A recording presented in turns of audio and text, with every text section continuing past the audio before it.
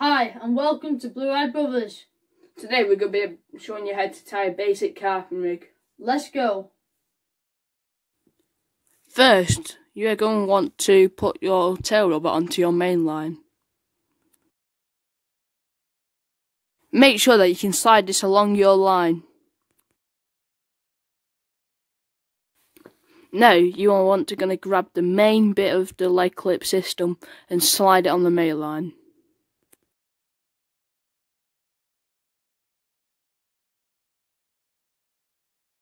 Also make sure that you can slide it up and down the line.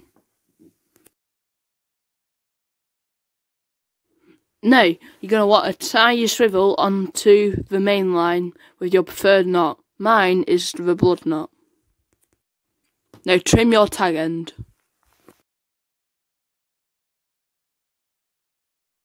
Now you're going to want to put your swivel up into your leg clip and make sure that it's secure. Try not to hook yourself while doing so. Now you're going to want to grab your lead and put it on the main part of the leg clip system.